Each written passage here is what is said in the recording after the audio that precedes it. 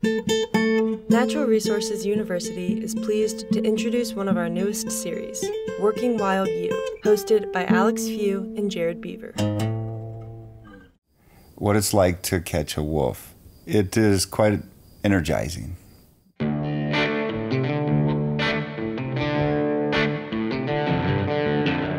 Welcome back to the Working Wild U, a show where we explore what it means to share the working landscape with people and wildlife.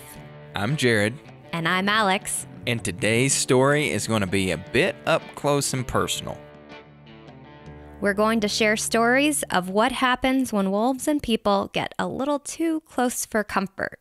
And this hits a little close to home for you, right, Alex? It does. When your husband's been bitten by a wolf. You see, Alex's husband, as a wildlife capture specialist, knows a thing or two about what it means to get up close and personal with wolves. Yeah, I was asking him just the other day what this scar was on his arm, and he was like, yep, that's where I was bitten by a wolf. And a few weeks ago, I sat on our porch with Grant to hear some of the stories from his glory days.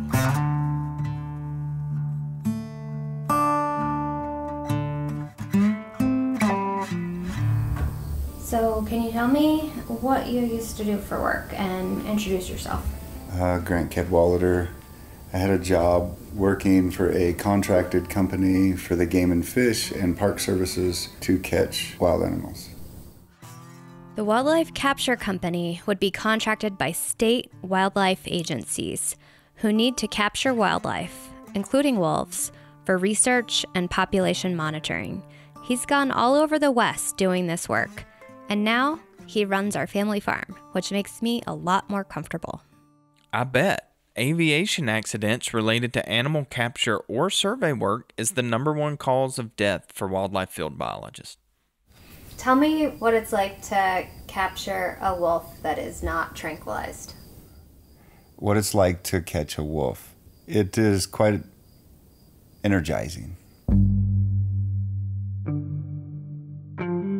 Days in advance, knowing I'm going to that job, there will be an excitement over me. And I know that the whole time that you need to attack. Because the fear of a wolf when you're going to capture a wolf will also cause problems. You cannot hesitate, and you have to be full on and full go.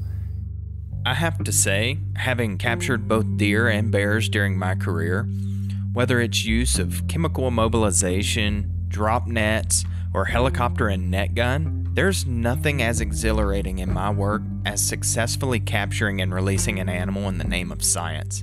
And these methods applied to wolves may be the most heart-pumping part of the whole deal.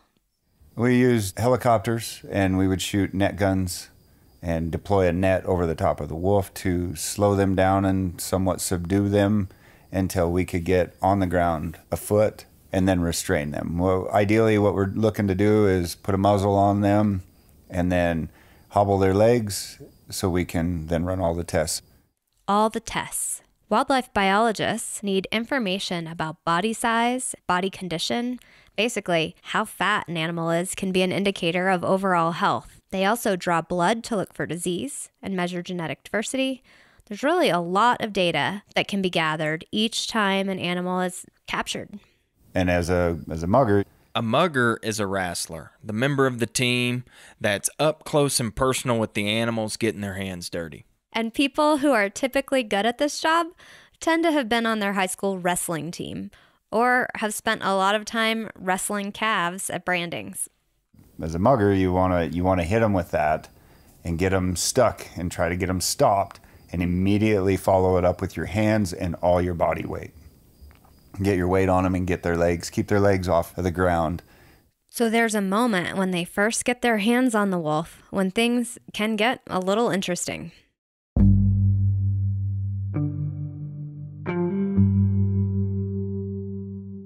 That's their bubble. It's when they're going to fight. And not always would they fight. I had some, what I think were subordinates. They were usually smaller in size, 60 pounds, 70 pounds. We tried to never get really young ones. And those, sometimes I've gone all the way up to them without a fight at all. Seems like the bigger the size you get, the bigger the fight that's in them. And it's the older they are, the more dominant they are in their pack, and they show their dominance, and they're ready to fight. They protect. It's their job, their livelihood, I guess. And when you get those feisty ones in the net, well, that makes the capture process a little bit more interesting.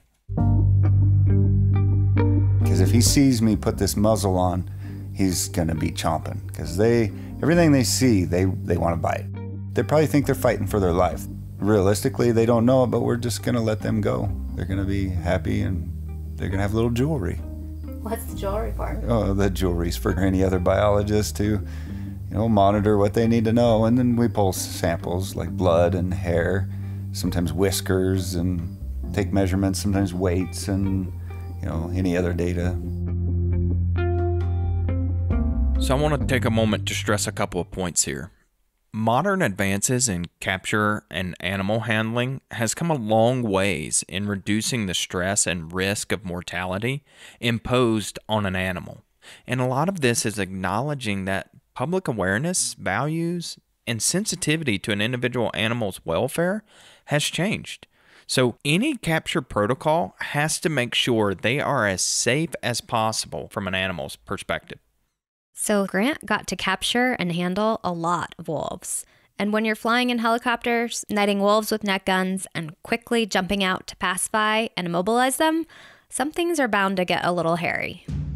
So anyway, he did a great shot. I got out, and I hung my harness on the door as I was getting out. And that can throw off your whole dynamic of what was going on. By the time I had to climb back in the helicopter to get my weight off of my harness that had hooked, and when I did and got unhooked finally, I feel like I'm 10 miles behind now. And I know how hard it is to catch these wolves and how hard it is to keep them in a net. I should have been there already, and I'm already feeling panic. So I blow out of that helicopter, I drop to the ground. Well, when I hit the ground, the wolf was rolling down the mountain with the net on and completely had unrolled from the net and landed directly into my lap with no net on. And it was like I made it in the nick of time to land there to get this present of a wolf in my lap in about 3 foot of snow. And I had sunk waist deep in this snow, and I get this wolf with no net right here in my chest. So I grabbed a hold of him immediately. But the nice thing is, I think the tumbling in that snow, he couldn't see. He didn't quite know where to bite yet. And I'd already had a hold of him. Everything went good after that. I had him. It was really easy to, there was no net to take off, so it was quite easy to gear up. But sometimes unplanned scrambling turns out quite a bit different, and things can go south. We got in on a pack of wolves. One of the other guys made a shot with a net gun. I got out on that wolf, and he wasn't overly big, 100-pound wolf, 95 pounds, but he got me. He somehow got flipped around and he bit me right in my chest. One of the other capture guys says he bit your heart, but that's right where he got a hold of my vest. And the funny thing is my push to talk so I could communicate and call for help is right what he bit. And so there was no calling for help, and I was afraid to touch him and do anything because he was so close to my face. I just knew he was gonna bite my face. And so all I could do is I just constantly kept backing up as he was dragging on me, and I just had my arms laid wide open, and not touching him at all, and just kind of trying to look away out of the corner of my we made really good eye contact a couple times, but I just didn't like it. If you've ever seen a wolf, they have these beady staring eyes, and it's just like, I have no trust in what you're doing next. And he probably felt the same about me, but he finally let go. I went right back for that net again, tripped him up and got him down, and the whole thing had a happy ending. But there for a little bit, it was quite drama. That's the part of getting after something that's just completely alive and not darted. Holy smokes, that's wild stuff. And this is what wildlife management can look like. And this provides important scientific information. The jewelry Grant talked about, GPS collars, are popular because of their ability to collect large quantities of spatial and temporal data. This can provide important information about location and demographics that helps guide recovery efforts by providing a greater understanding of home range and dispersal, by helping to understand habitat use, estimate mortality. Really, the list just goes on. Great point, Alex. This data is critical for understanding and managing wildlife, but I have to ask, after being bitten, does Grant change now from time to time during the full moon? Luckily, no. He does howl at the moon, but only on payday. Payday comes and he's a howling at the moon. But he's my baby. I don't mean maybe. Never gonna let him. But Grant does have a pretty good understanding of wolf behavior, particularly when they're in fight or flight. And without the opportunity for flight, they sometimes turn and fight. But these are certainly not normal human-wolf interactions. Because when given the option, when people are out there on the trail, for instance, wolves really prefer fleeing to fighting. They'll get on out of there as fast as possible. So much so that you'll probably never see them. That's right. I know people who've worked as range riders. These are cowboys and cowgirls who use human presence to reduce the potential for conflict between wolves and livestock, and they barely ever see them. And I think it's association by a human. I am a human, and they know what humans are. They're not stupid by any means at all. That's Chet Robertson, who's the range rider for the Big Hole Watershed Committee in southwestern Montana. And I think that they're so wound up and nervous that they just want to stay up there and stay hid out. And in 10 years, 11 years, whatever it is, I've seen wolves 5 or 6 times. But don't get us wrong, wolf attacks on humans do happen, just very, very, very infrequently and generally have an underlying cause. Across North America and Europe from 2002 to 2020, a recent study found evidence for only 12 attacks, of which 2 were fatal.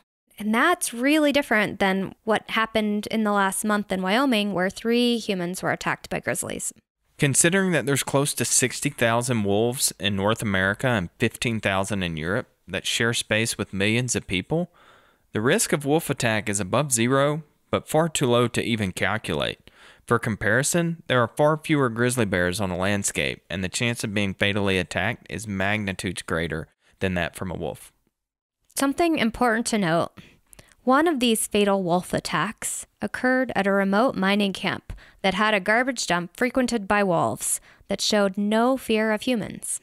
In other words, these wolves had become habituated, which means they've lost their fear of humans. And when we come back, we'll jump into what happens when wolves become habituated to people and the dangers to us and them.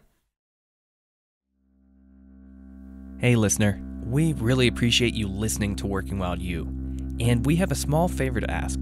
Please head over to our show notes and fill out the listener survey. We want to learn more about you and what impact this show is having. Your feedback will inform how we make the show in the future and help us obtain funding so we can continue this important work. Thank you. Now back to the show. So habituation is kind of a behavioral process. That's Mike Jimenez, a retired biologist and wolf manager who has worked with the U.S. Fish and Wildlife Service as well as with state and tribal management agencies in Idaho, Montana, and Wyoming. So wolves habituate. If you don't get a negative response over and over again, pretty soon you're not bothered by it. Keeping a healthy fear of humans and wolves is important. That helps keep them out of trouble, whether it's with people or livestock. Extreme would be a food reward, that every time I come near humans, man, I get a free cooler. Pretty soon animals like bears or something that's real food oriented go, wow, this is, and so that unknown of what's going to happen when you go near humans is dialed down. It's like, I don't really get a negative reinforcement here. I get food, so they keep coming closer and closer. At the end of the day, when wildlife associate people with food, that's never good. Animals are driven by natural instinct to eat, so when they associate close proximity to people with food, they will do whatever they need in order to protect what they see as a resource needed for survival. This includes fighting, and these situations never end well. But fortunately, we've got wildlife managers who are constantly monitoring and reacting to habituated wildlife. it's not something that's going to define, you have to worry about, my God, I'm going to get killed by a wolf. But as a manager, do you decide, do you want to go down that route? What Mike means by that route is lethal control, or killing habituated wolves and wildlife who pose a threat to people. But before lethal control is needed, there are a few tools that managers can try to keep wolves a bit more wild.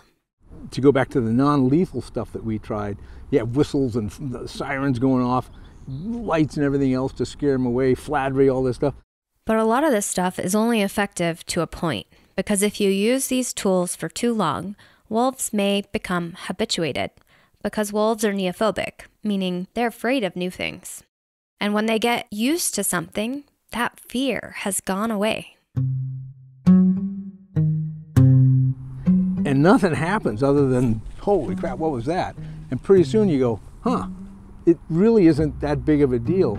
You start habituating or getting used to that stimulus. So when wolves come to town, whether it's non-lethal or lethal, managers often need to take some action. And they left a pack from that Jackson area and moved over a little bit, still in the city limits, into the southern part of town, and started to set up a home range in town.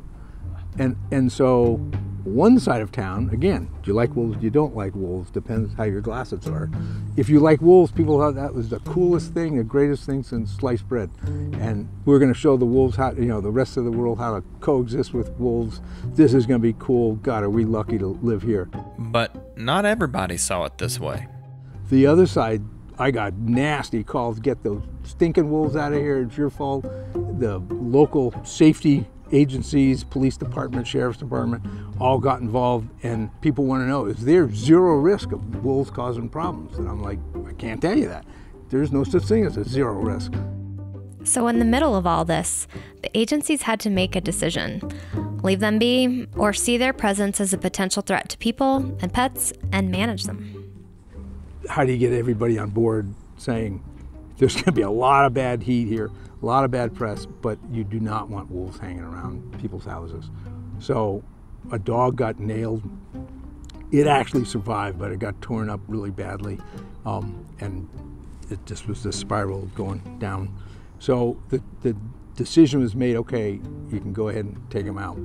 So to make a long story short, both wolves were removed. And the people that liked wolves thought it was the most evil thing possible that a federal agency can do. The people that didn't like wolves kind of, good. And, nobody went, great, thanks for, you're not going to win friends in wolf management. But wolves becoming habituated to people doesn't just occur in towns like Jackson Hole, Wyoming. That's right. This process can happen even in a part of the West that comes to mind for most people when they think of wilderness. Our national parks, specifically Yellowstone. Here's Doug Smith, the senior research biologist and head of the Yellowstone Wolf Project, who has also had to adjust to the challenge of managing habituated wolves. We had a pup that grew up right over here behind you, 1273, and he became one of our biggest problem wolves we ever had. Good stories end. We pounded him many times with non-lethal munitions and bear spray, and he's acting like a wild wolf now. But it took a while, and he stole someone's tripod and ran off with it, and he grew up right over here by a trail. And so when left unattended by his parents, he and his pack mate pups would run out to the trail. Literally, you're walking down the trail, and here come a bunch of wolf pups. I mean, if you're a visitor, it doesn't get any better. And I know firsthand that in Lamar Valley and Yellowstone, there is certainly enough people for wolves to get used to. So wildlife managers spend significant time there, hazing wolves in an attempt to reverse habituation.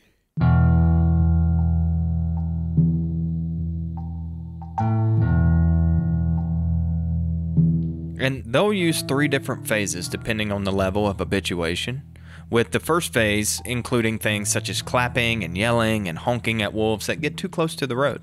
If we notice that this behavior is still continuing with the same individual or specifically a pack that we're seeing a lot of that bad behavior, we might move into the second level of hazing. That's Taylor, who is a technician with the Yellowstone Wolf Project. which is things like paintballs and bear spray.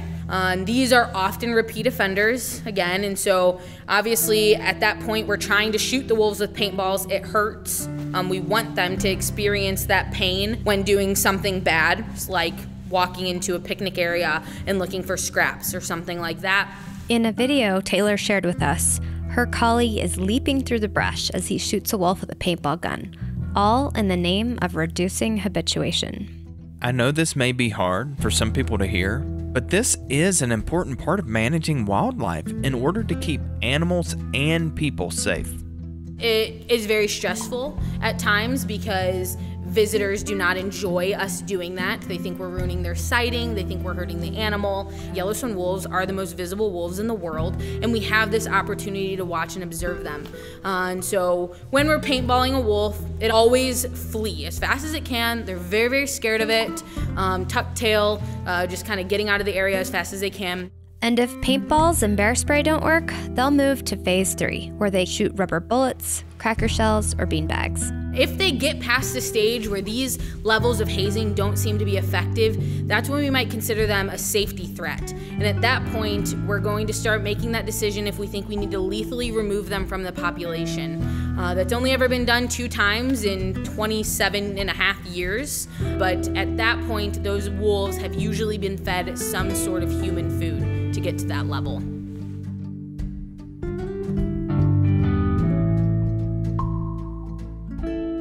But just like in Jackson, habituation can be deadly to wolves in more ways than one. It's horrible for us because the wolves get used to people, they get accustomed to them, they get to habituation. 2 wolves out of that pack got hit by a car that fall. Can't say that that was due to this situation. My hunch is it is. And we've killed 2 wolves with rifles in the park because they were too habituated. So we have a very aggressive hazing program if they get too comfortable with people. And it's largely worked, but it can be tricky. To be precise, over the last 27 years, there have been 180 different habituation events. And of those, 146 of them were followed up with some form of hazing. And as Taylor and Doug said, they have only needed to lethally remove 2 individuals. Really, it's just best to keep wildlife wild, and wolves are no exception. And that means giving them distance, not feeding the wildlife, and reporting to managers as soon as you see a wolf, or really any wildlife, acting odd or being overly comfortable around people. Coming up, we have one more story for you that involves an oddly acting canine, a back porch, and a really comfy dog bed.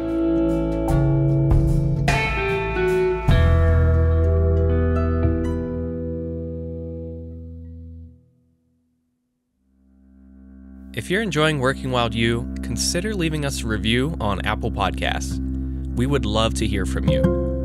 And be sure to subscribe to Working Wild U wherever you listen to podcasts. Thanks. Now back to the show. Welcome back. We've got one more story for you of what happens when wolves and people share space. You may remember Julia from the Lazy EL in our last episode. Her ranch was one of the first places wolves dispersed after their reintroduction in the 90s. And a lot of wolves have been on her place since. But one day, something felt a bit off. I had a big Pyrenees Border Collie cross, but he was kind of a wuss. He was upset, and so I put him in the house. And then I looked out to see what he was barking at. And this strange dog came right through here and right past those trees.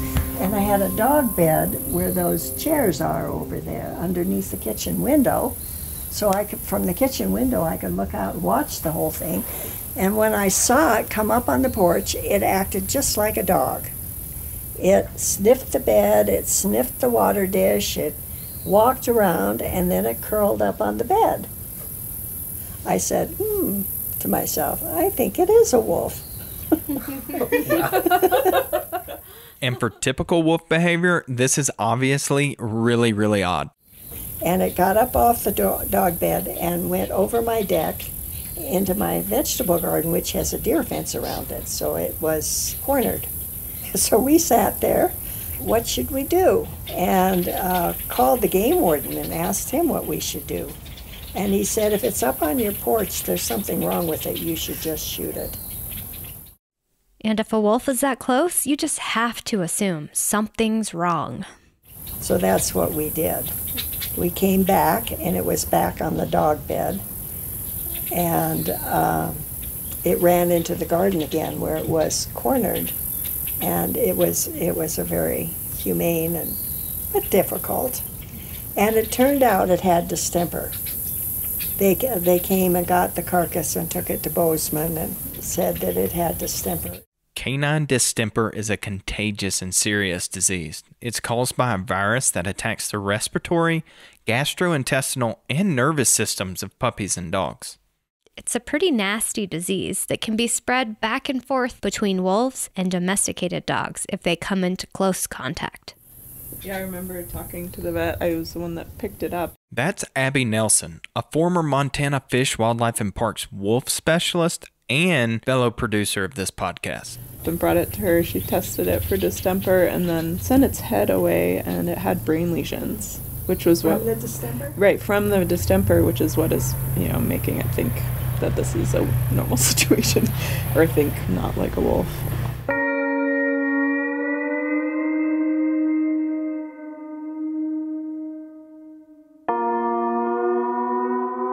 All of these stories have some takeaways, and that is direct wolf-human interactions in the wild are really pretty rare, and generally non-typical wolf behavior stems primarily from disease or habituation.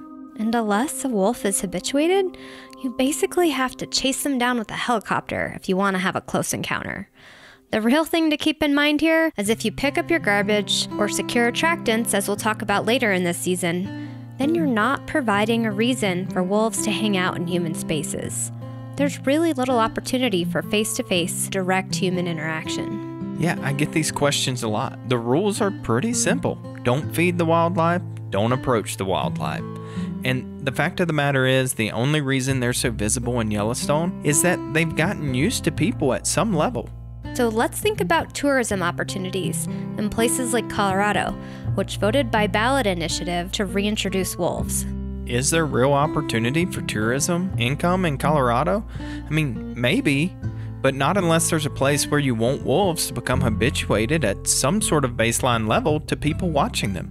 And maybe there are a couple of places like that around federally protected lands, like Rocky Mountain National Park. But that won't be a helpful pattern of behavior for ranchers operating in working wild landscapes. And next episode, we're going to go into another aspect of wolf-human interactions where folks do get pretty close to these animals.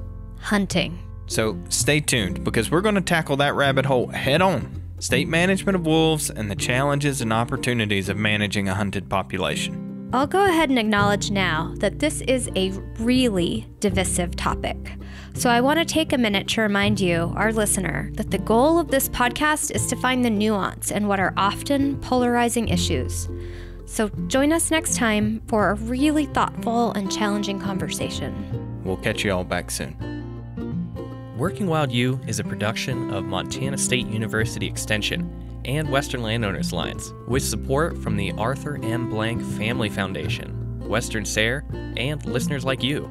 Today's episode was directed and edited by Zach Altman and produced by Matthew Collins, Zach Altman, Alex Few, Jared Beaver, and Abby Nelson. Our hosts are Jared Beaver and Alex Few. Lewis Wirtz is our executive producer.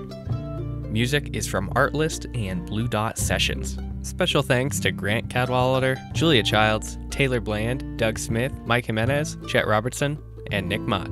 Follow Working Wild U on social media for updates, and explore our show notes and bonus content on our website at workingwild.us. Please consider rating and reviewing the show on Apple Podcasts, and share this episode with a friend or neighbor. Thank you, and we'll see you next time.